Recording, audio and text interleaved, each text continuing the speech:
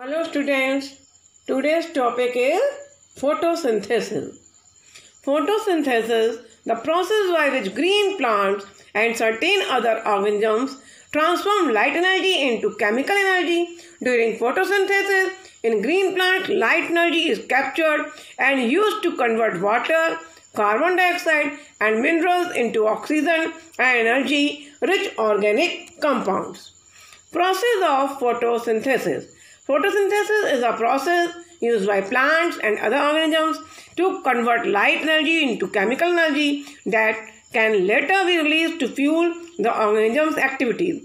This chemical energy is stored in carbohydrate molecules such as sugars, which are synthesized from carbon dioxide and water.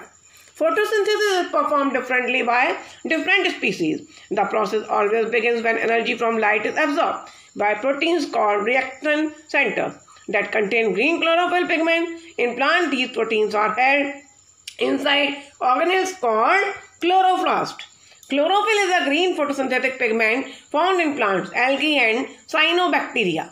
Green substance in producers that traps light energy from the sun, which is then used to combine carbon dioxide and water into sugars.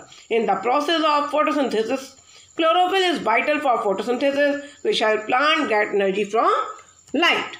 Chloroplasts are organelles found in plant cells and eukaryotic algae that conduct photosynthesis. Chloroplasts absorb sunlight and use it in conjunction with water and carbon dioxide, produce food for plants. Thank you.